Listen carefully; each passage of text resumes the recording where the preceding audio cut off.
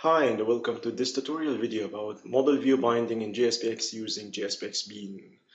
Jspx Bean is just a simple Pojo class with nothing special, and we are going to use it to receive and view data entered by the end user. So we will start by using the Jspx-video project that we created in the first video. First, we will create a simple Pojo class named user as our bean. We will add some attributes, and finally, we will create getters and setters for all the members.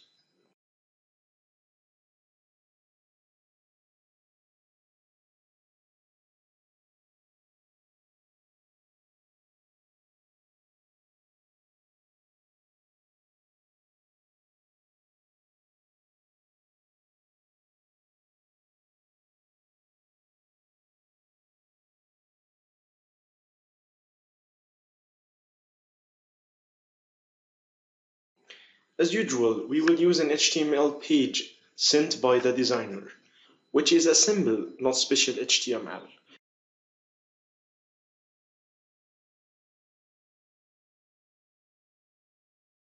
We will create a new JSP file named adduser.jspx. Then we will copy the HTML inside it. Let's run and see.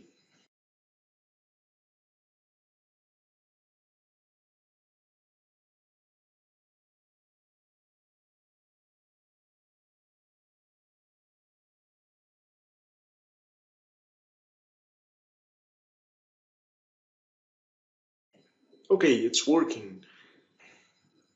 Note that the gender ready buttons can both be selected, which should be mutually exclusive. We're gonna fix this later. Now, let's convert it to JSPX syntax by wrapping its HTML with the page tag. And let's convert some of the HTML elements to better JSPX elements. We will start by converting the birth date into a calendar. And we're going to specify a special date format for it.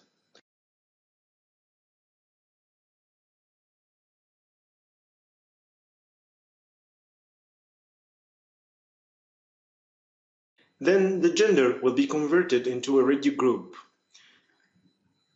A ready group can contain multiple ready buttons that will be mutually exclusive selected. Let's run and see.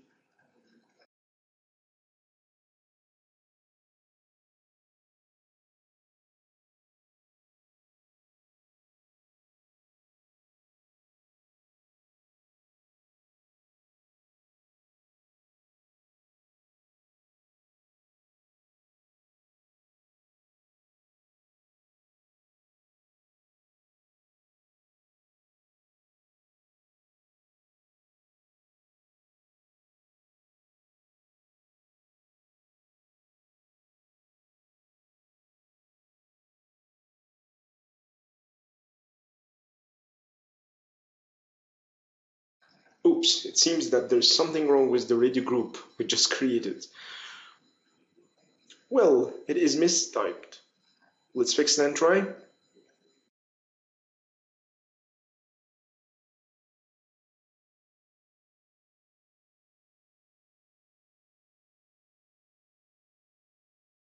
Okay, now another error. There is no type check for HTML input element, so we have to fix this also. How it's gonna work this time.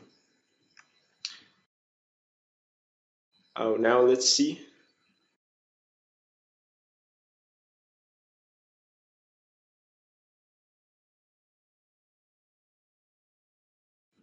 Okay, now let's create a controller for our page, which will be a new Java class named adduser.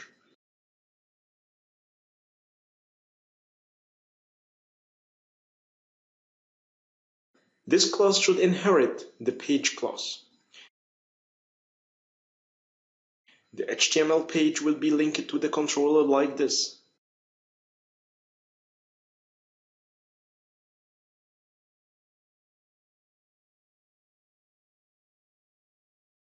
Then, we want to receive the click event on the save button and read what data is entered. In the button save, we will register event handler for the on-server click event. and the handling method will be named addUser.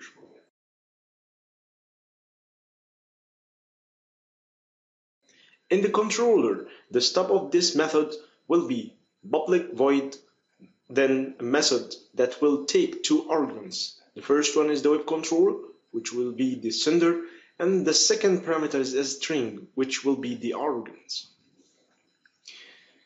Then we will declare our pin user as a member variable.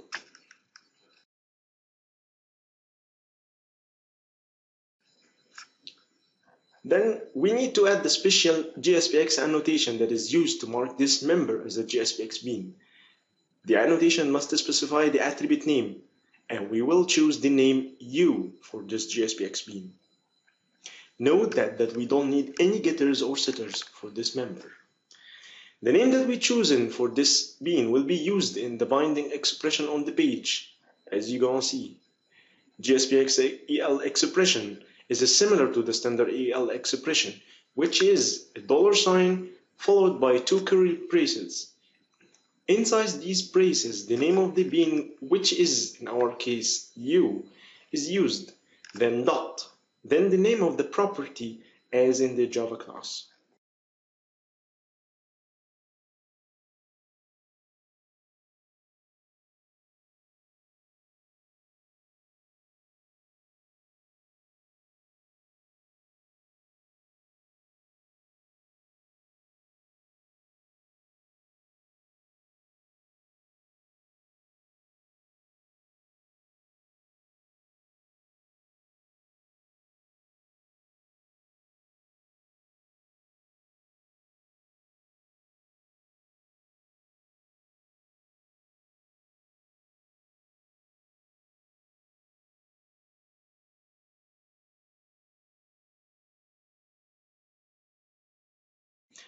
Now, in the event handler, we will print out the value of the object user as was filled in.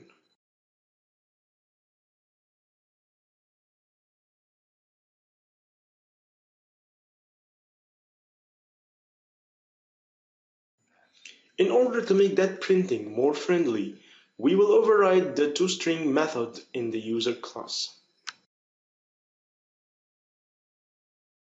Let's build and see.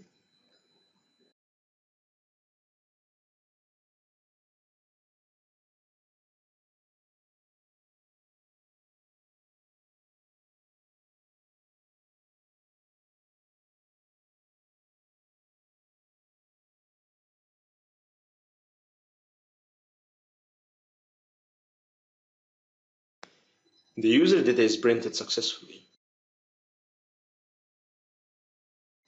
Another form of data binding that is to bind to a property in the controller itself, like getting the result message, for example. In this case, the EL will be using the term this, which refers to the controller.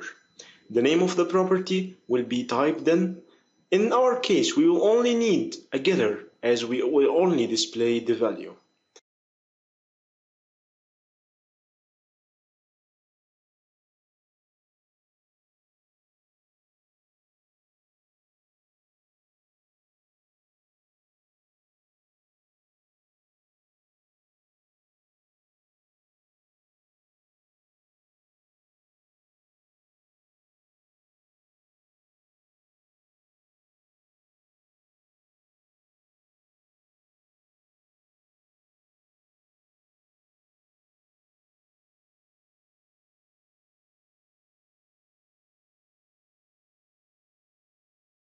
Note that the result message is updated successfully.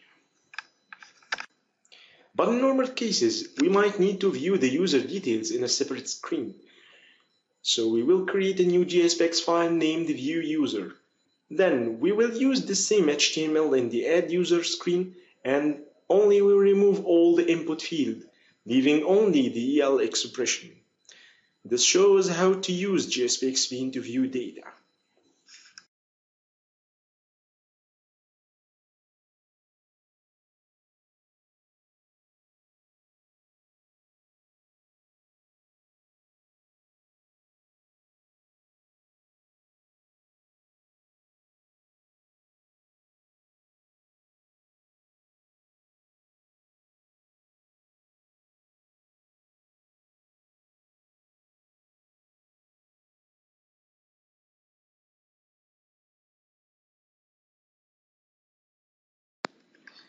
Here we had the controller for this page.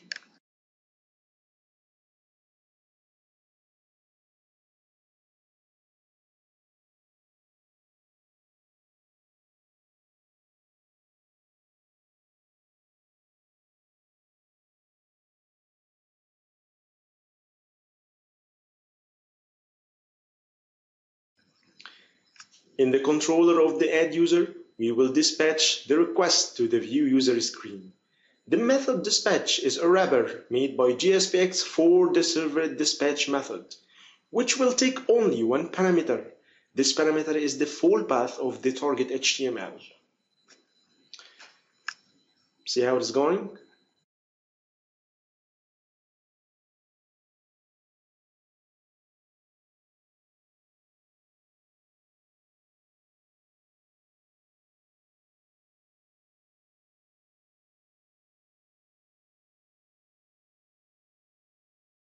Okay, seems working. However, the ID is not printing correctly, and the send info field also looks empty. Let's get back to the HTML. We can see that we didn't print DL correctly, so let's fix it and see.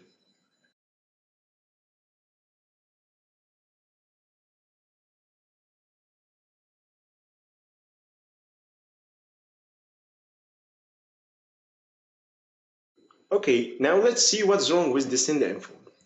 See, the getter of this variable is generated by default to isSendInfo method, which needed to be changed to getSendInfo. This may not be good. Unfortunately, this is how it works. Now let's see.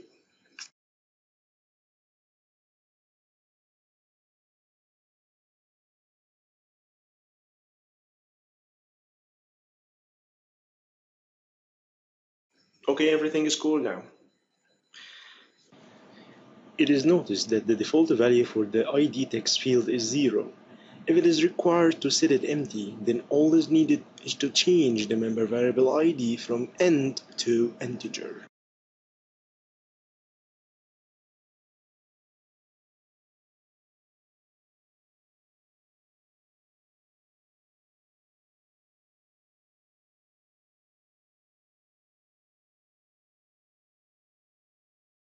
This is all for this video. Stay tuned for more tutorials and visit our official website jspx.sourceforge.net or our blog jspx-press.blogspot.com.